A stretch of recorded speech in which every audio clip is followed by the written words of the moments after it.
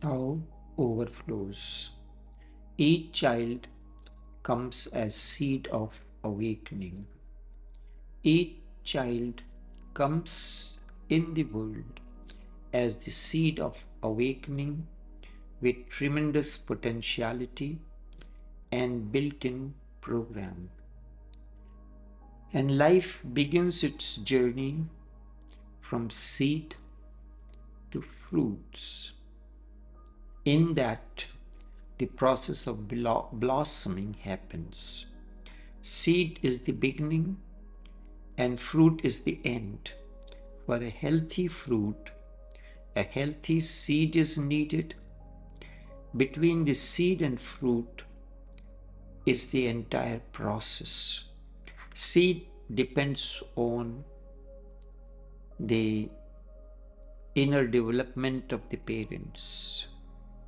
And then, as a gardener, how the seed is being taken care of.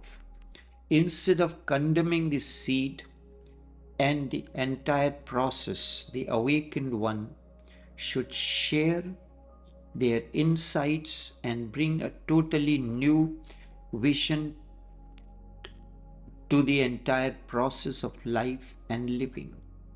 This way, we can be better parents and prepare ourselves for the birth of a higher consciousness through the seed. The very purpose of this series is to share my insights and realization with life and the process from conception through fruition through various stages. The process involves the gardener, his understanding of the seed, awareness of the preparation of the soil, planting the seed, nourishing and nurturing during the seedling state, transplanting in a place where it can grow to full potential. Then he waits for the tree to bear the first flowers. It is these flowers that later become fruits. In the journey of the fruition of the seed, the life of the fruit, or the life of the fruit, seed is very important. I guess this you understand. And so will be the case of your so-called religious custodians. A master or the awakened one is the gardener of the inner. Now let me explain about your life. Your body comes into existence as interaction between ovum and sperm. Ovum is feminine in nature, therefore comes from the mother. Sperm is masculine in nature and comes from the father.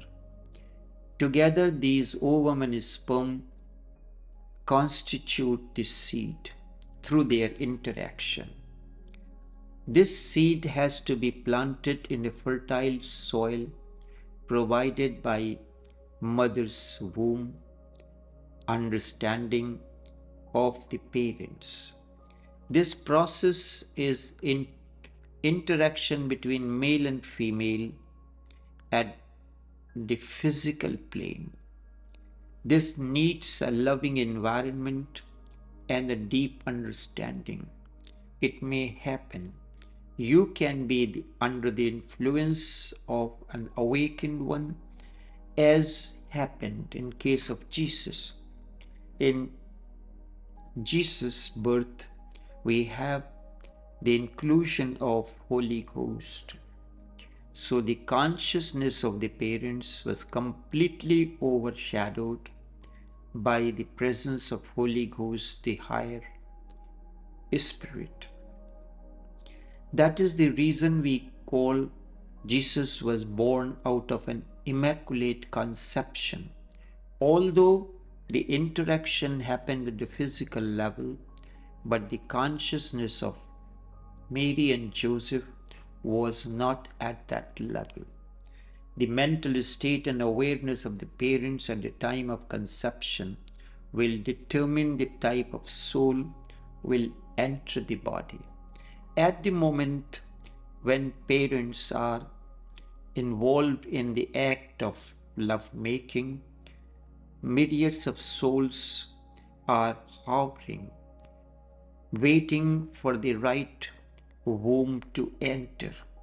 If you have to invite a higher soul or a higher fruition, blossoming, higher quality of blossoming, then the womb has to be prepared. Just as the gardener prepares the soil and nourishes and nurtures during the process for flower to attain its full potential.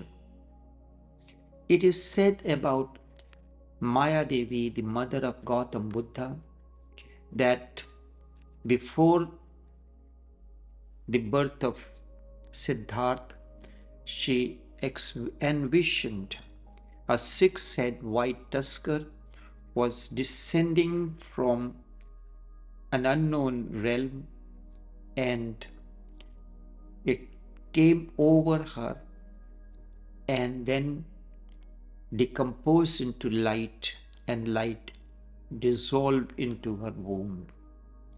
Such were the experience of many others. When the seed matures, it assumes the birth. The process of life begins, and when life attains fruition, you attain bliss as the fruit of the seed that was planted by your parents. Thus, they have given you the opportunity to attain the bliss of blossoming. One who has attained to bliss needs nothing. No scripture, no prayer, no ritual is needed. All these become meaningless for a Buddha, for a Jesus, for a Zarathustra, for a Lao Tse. All those who have attained to blossoming, scriptures become meaningless. There is a vast category of baser minds who consider themselves as the custodian of religion. They do not want anyone to attain to bliss or experience the eternal, because that's where their business lies. They will lose business because there will be no one seeking the help of these religious custodians. A Buddha need not go to a priest. A Jesus need not go to a priest. If everyone knows the art of remaining healthy, there will be no need for the doctors. I have heard 5,000 years ago in China, the responsibility of the doctor was to keep you healthy. If the doctor was capable of keeping the patient healthy, doctors were being paid. And if the doctor is not able to keep the patient healthy, then doctor has to pay the money to the patient. But now the doctors keep you as a customer, not as a patient, so that the business continues. So the doctors have created a balance in giving you only certain hints about health. Thus, they maintain their business-like approach by keeping you at the lower ebb of health. Religion is the way to transform baser into precious. From the dawn of human civilization, this male-female interaction has been condemned. The seed, the process of conception, sex has been condemned. In this, the business of keeping you miserable continues.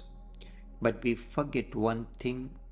If you go on condemning the seed and the process, how can you expect a healthy fruit? Life of misery continues as the conspiracy of the priestly community. As long as sex, the seed, the existential bioenergy is condemned, and the approach of the society remains derogatory towards the entire process, we cannot create a mentally healthy human being who is capable of blossoming into his Buddhahood, awakening. Indeed, instead of condemning the seed and the entire process, the awakened one should share their insights and bring a totally new vision. But the problem is, everyone gravitates towards the priests because priests will suggest you rituals. An awakened one will not tell you anything about the rituals. His way is of transformation of consciousness, because ritualistic way is the lowest form of religion.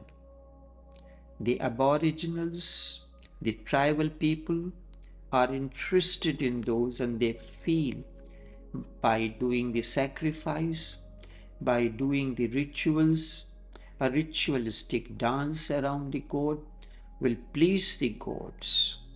Then there is a next category of religion, the religion of logic or intellect. In this category comes your so-called religions, Hinduism, Christianity, Islam, Judaism, all these. But there is a higher religion which is intuitive, which is not religion in reality. Instead, it is religiosity, the quality of being religious. The way we can be a better, this way, if you are listening to the message of the awakened ones, you can be a better parents, and you can prepare yourselves for the birth of higher consciousness through the seed that, and you can invite a higher soul to enter the womb. Enough for now.